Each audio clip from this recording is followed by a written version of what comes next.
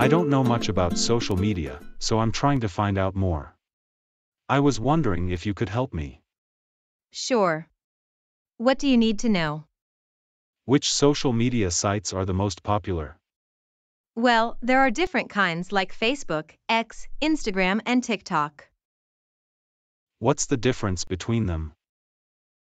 Facebook is good for connecting with friends and family, while X is more about sharing thoughts and opinions. Instagram is all about pictures and videos, and TikTok is for creating and sharing short videos.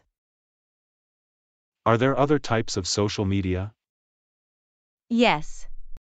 There's Snapchat for sharing snaps with your friends, LinkedIn for professional networking, and Pinterest for finding inspiration and ideas. Is it important to know who is behind a site?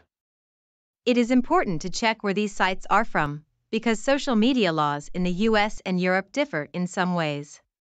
The US is more lenient on free speech, but also has stricter rules on harassment and privacy.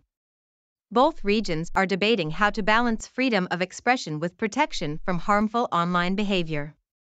So where do the most popular social media sites come from? Facebook, Instagram, and Twitter are from the US. There's also TikTok and WeChat from China. What about LinkedIn? It's also from the US, but it's more focused on professional networking. And there are also local social media sites like VK from Russia or Line from Japan. I have heard that some social sites are difficult to monitor. Yes, for example, there is Telegram. It's an instant messaging service. It uses a form of encryption. This makes it harder for authorities or companies to monitor the content or track the users. However, there are also other sites or apps that use strong encryption, such as Signal, WhatsApp, or ProtonMail, so it's not just Telegram that poses a challenge for monitoring.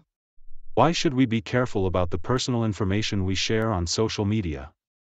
Social media platforms can collect and analyze it to create detailed profiles of us, which can then be used for targeted advertising and even political campaigns.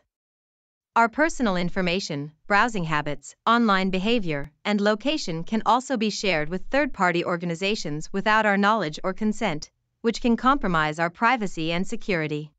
What can we do about it? It is important to read the terms of service and privacy policies of social media platforms, limit the amount of data we share, and use privacy settings to control what information is visible to others. Are there any other things that are important when using social media? Personal information such as location, date of birth, and contact details can be used for identity theft or to trick us.